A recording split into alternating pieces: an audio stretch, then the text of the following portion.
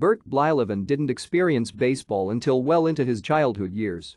He quickly, however, made up for lost time. Rik Albert Blyleven was born in Zeist, Holland, on April 6, 1951, and was raised in Southern California. He became interested in baseball when his father took him to see Sandy Koufax pitch for the Dodgers.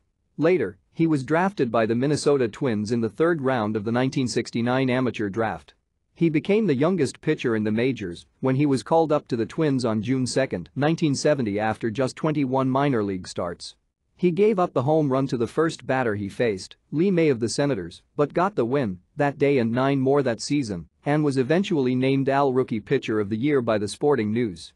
By his first full season in 1971, Blyleven established himself as a top-shelf starter, winning 16 games, striking out 224 batters, and leading the league with 3.80 strikeout-to-walk ratio. In 1973, Blyleven won 20 games and threw 325 innings. After 5 years with 200-plus innings pitched and 15-plus wins for the Twins, he was sent to the Texas Rangers in a deal that brought Minnesota 4 players and $250,000.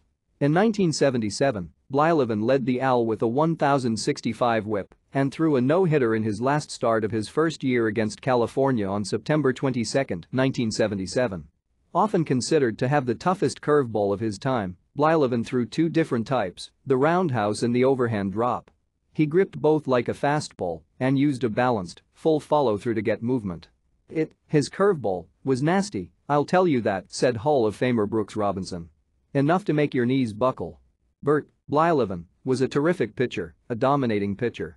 After the 1977 season, he was traded to the Pirates in a rare 4-team trade.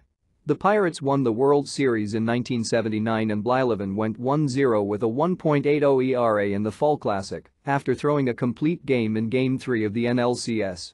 He was traded to Cleveland after the 1980 season and in 1982 was sidelined by an elbow injury and only started 4 games.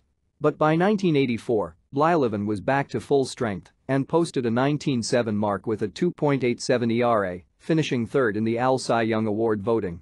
In 1985, Blyleven went back to Minnesota in a mid-season deal, totaling 24 complete games in 37 starts for the Indians and Twins that year, including 11 in a row from June 6–July 24.